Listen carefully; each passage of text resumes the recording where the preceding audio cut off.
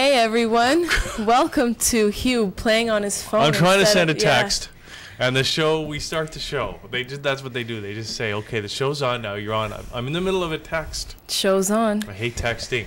The show must start and the show must go on. Now, you were late now. Yes. But I'm glad you were late. It gave me more chance to try and get this text out. It took you 10 minutes to send a text. Wow. I'm still not even finished. How much, 1 of 6, how many pages is it so far? What, the text? Yeah, don't you have a 1 of 6 at the top? No. That shows. Maybe I should just read the text for everyone. No, don't. Oh, you're just 1 of 6. Oh, he took the phone away. I can't see it. Here's what I have so far. If my scheduled trip to Markham, as far as I've gotten. Oh, it took you 10 minutes to write that? I don't like texting. Oh. Don't text me. Phone Texting me is better. Or email. Texting is better because you can multitask. You could text while you're doing something else. Yes, you can. Drive and text. You can't that was drive the first and thing text. I was going to say. You can't. Why not? Because you got to keep your eyes on the road. Yeah, but and it's you illegal. focus more. You focus more if you're texting. Because you're paying extra attention. Because you know that you're off focus in one way, so that in the other way you just pay more attention of what's going on around you. But what if you, it's illegal now. I mean, it's worse to text and drive than even to phone and drive. For who?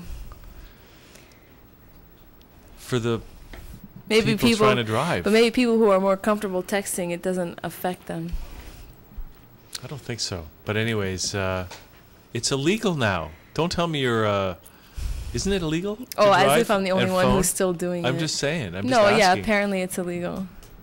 Okay, but yet you're texting on the highway. Yeah. Who said I wasn't really? Well, I guess kind of the highway sometimes. Okay. I wouldn't do it unless I was 100% sure I could do it without anything happening. So there are times where I want to write back, but I just wait for a red light or something. Okay. Good. Okay, yeah. Well, let's see. Why don't we get started? Because we have a busy show today, Natalie. Okay. Unless you have anything to report. Let's see. I think we covered the puppet topic last week. Unless you want to report that we have won our first gold. Did we?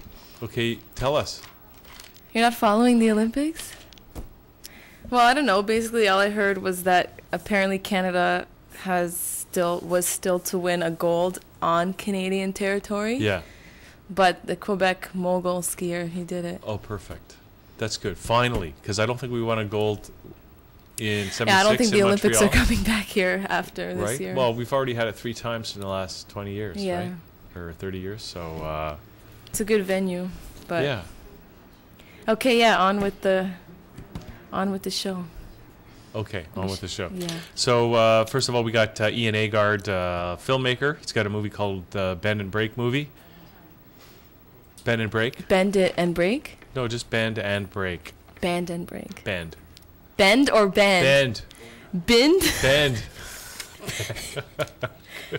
Bend and Break. Bend and Break, okay. So we're going to talk to him. We're going to probably see a little bit of the movie. Okay. Also, we got Kent Mickelson. Sounds like he should be on the Pro Golfers Tour, right? The PGA. Kent Mickelson. Yes. Right? Yeah. Especially now that there's a opening huge vacuum at the top. Then we have, he's the author of, with a company called Creative Light Filtering Company.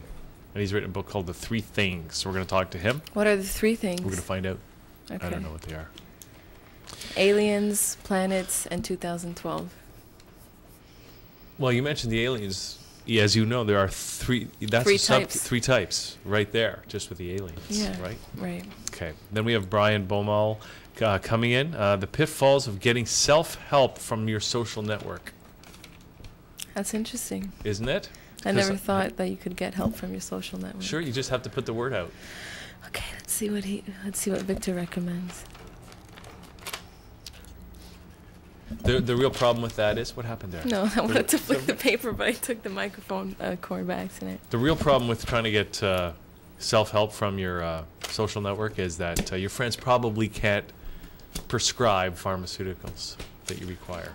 But that's the worst kind of help. Like, there's so many other types of help that can that get are rid better of than anything. pharmaceuticals? Yeah. I know, I'm just joking. Ha. Or LOL. Although I saw Rick Green again on TV last night talking about how, you know, if you got ADHD, you need to get some medication for it. And I like Rick Green, right? Who's So, Rick Green? you know, Commander Rick. Okay. Also, the Sandman Viper Command will be here. 5 today?